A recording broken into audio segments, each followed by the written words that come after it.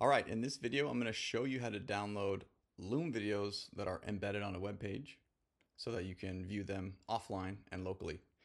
Now, there's different ways that Loom delivers videos to your browser. And one of them is with an mp4. And an mp4 is a file type for a video. So if you right click on the page here and inspect,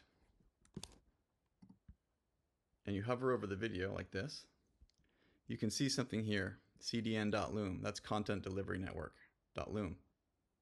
And what that basically means is this is maybe the video file that we are looking to download. So if I press return and go through here and tab over, I can see, okay, if I go all the way through here, it ends in .mp4. So this is one of the easier types to download. So for these transcoded, these mp4 files, the steps are to simply open up the developer tools by right-clicking and doing inspect. Finding the element on the page, as you can see, this highlights different things.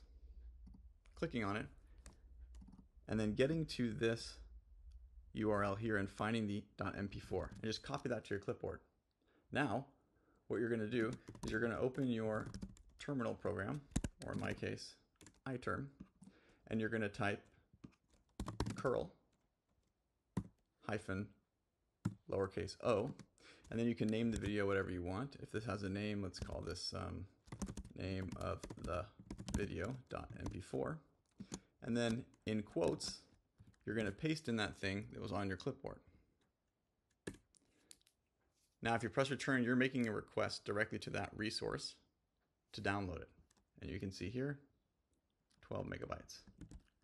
Now if I go over here on my desktop, and the reason it downloaded to my desktop was because that's where I am on my file system. Hi there, hope everyone's having a great day.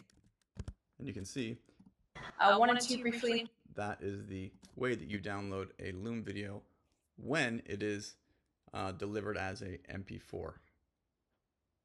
Now one thing to note is that if you don't want to deal with all this right clicking and looking at this code and then typing in this thing here and memorizing all of these commands, you can simply get the Loom Video Downloader extension that I made for this exact reason. And as you can see, it's as simple as clicking on it, and it even populates the title for you of the video. So I pull out some metadata about this video, the quality, the duration, etc.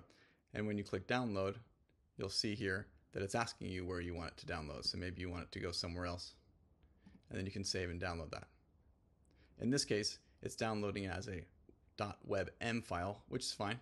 It's another video file format for the web, and to play it, you can just literally drop it on your browser. Hi there, You don't have to be online. You can be online, you can be offline, and it will work. Just think of your browser as a video player in that case. So to make it easier, I do have an extension that you can get if you don't want to deal with this coding stuff. And they aren't always like that. So in my other videos, I will show you how to download some of the other Loom file formats. Sometimes they come in as a stream, and we'll take a look at that one next.